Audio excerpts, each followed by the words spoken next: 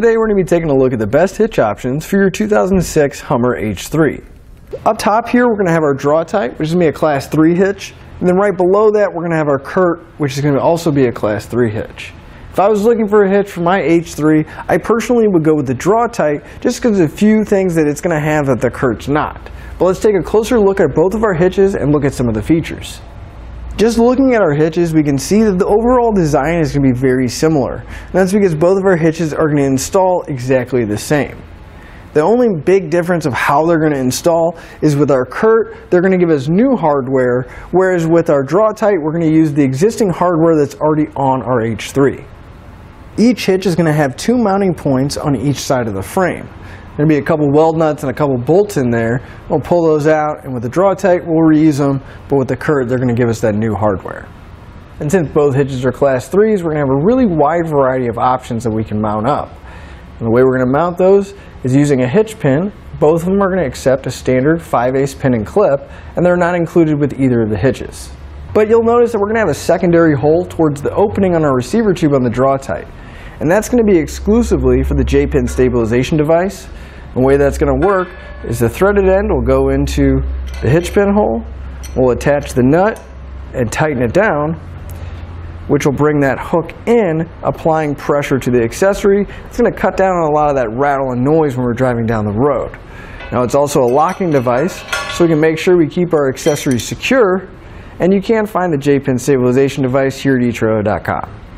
Now as far as appearance goes, both of our hitches are going to sit right below our bumper, and that cross tube is going to be hidden. So all we'll see is the receiver tube sticking out and not going to have to sacrifice any kind of ground clearance.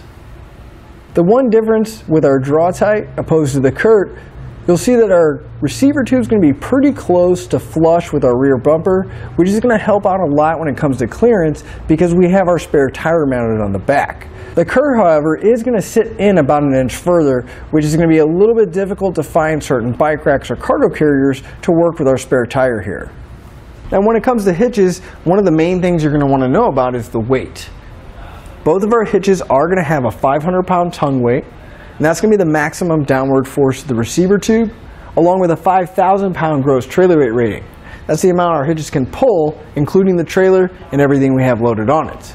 Now the Draw-Tite and the CURT are both designed to work with weight distribution systems. That's going to be a separate component that's mounted on your trailer. The Draw-Tite weights are going to stay exactly the same. However, the CURT is going to bump it up a little bit. The tongue weight's going to go up to 550 pounds, and the gross trailer weight rating is going to go up to 5,500 pounds. But with all those numbers in mind, you want to double check your H3's owner's manual because you don't want to exceed the manufacturer's recommended weight.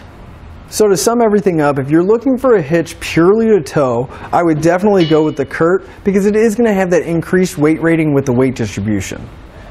If you're looking for a hitch to mount a bike rack or even a cargo carrier, I would go with the Draw-Tite for a few different reasons. One, we're going to have that built-in anti-rattle with the option of using the J-pin stabilization device, but also the receiver tube is going to stick out just about an inch farther, so it'll give us more clearance with our spare tire on the back.